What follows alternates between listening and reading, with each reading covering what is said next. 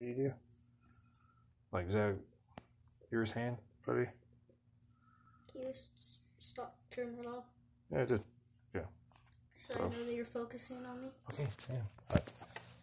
So it started at nighttime. My mom and me were taking a drive because we had my Auntie Carshaw's baby. We were taking a drive.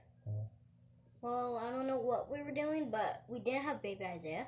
Like, I don't know what we were doing, but we were at the house doing something at night, and then suddenly Dad, which of course is Zach, and he, as you know, washes the dishes, go put the clothes in, Brownie takes over, washes the dishes, and then she says, "Oh, I got here first. Now it's my turn to wash the dishes." And then he gets mad. They both grab knives, and then Zach and Brandy both grab knives, and then Nana tries to pull the knife out of Zach's hand without cutting her, but then Zach throws her up in there, and then Papa catches her, and then Papa got really mad, and then Zach got kicked out. Zach left the house. I'm sorry you had to see that, buddy. It's okay. And Zach went out of the house, It's not cool at all.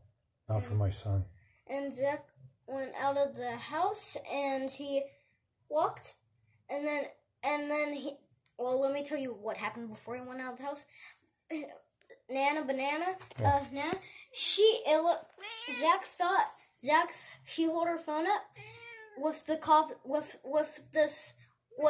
how to type in if there's emergency, and she was typing in something, and he thought she was calling the cops, and then he went out. He heard sirens, he heard cop sirens, and then he went where the sirens were coming from, but the cops didn't get him. And then every time my mom picks up, when we're driving to look for him, my mom picks up. He says, "Fuck you."